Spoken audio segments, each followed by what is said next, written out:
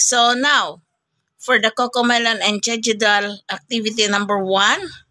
So trace and practice writing the number 1. So how do you do it, baby?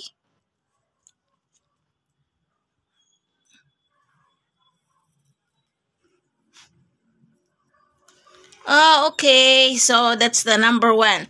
And what about the other one? So draw a circle on the letter that contains one object. How do you draw it?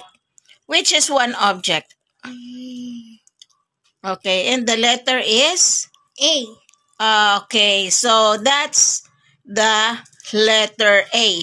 So what about B? Why do you draw the letter B? What is in the letter B? How many objects?